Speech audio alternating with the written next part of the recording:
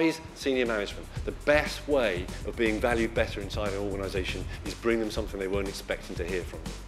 That would be my advice. That. Yeah. And I would say from the perspective of advertisers and perspective of agencies, the interest out there is in trying to ensure that things remain fresh.